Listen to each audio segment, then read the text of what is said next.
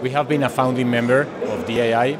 We have been believing in the vision for a very long time, and we believe that it's extremely important for countries in Northern Africa and the Middle East to push renewable energy with the help that we can provide as companies to really start as soon as we can that evolution towards a cleaner energy.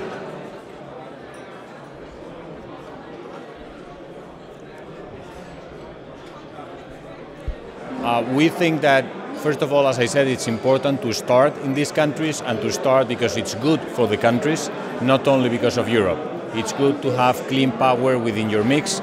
You can create jobs, you can create new technology, and you can make a cleaner future in energy. Additionally, Europe is very close, and in the case of Spain, it is connected to Morocco, so we do expect that in the future, part of that clean power produced in Northern Africa will travel to Europe through Spain.